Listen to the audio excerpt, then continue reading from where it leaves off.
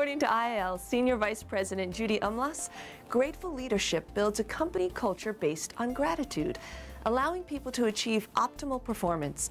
Judy took to the streets of New York City to answer questions about the power of acknowledgement for some curious professionals.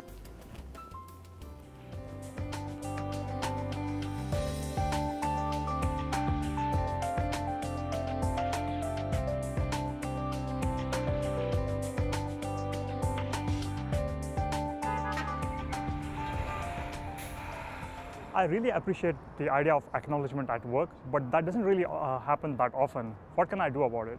How you can help create it is to model it and to identify it as a condition. Go to your manager and say, you know, people aren't feeling valued, they're not feeling appreciated. What can we do in this department, in this company, to make a difference? How can I express gratitude to help me move ahead in work? I say it can't.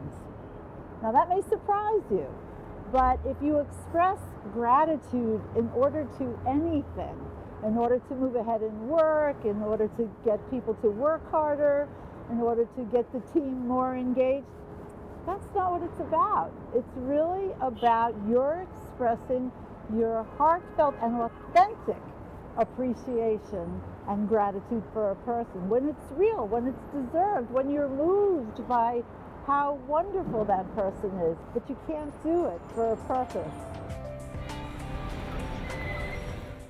Some people care more about money than acknowledgement. What would you say to this? I would say, Steve, that they have not really experienced authentic and heartfelt, profound acknowledgement if they say that. Most people have not experienced it in the workplace because supervisors, managers, even top leaders are afraid to make themselves vulnerable enough to deliver it. What are some tips on becoming a grateful leader if you're not a manager? It doesn't matter whether you have leader, manager, VP, director in your title or not. If you have a vision, and your vision is to create a condition in which people are valued and appreciated for who they are and what they contribute, then you are a leader. You're acting as a leader.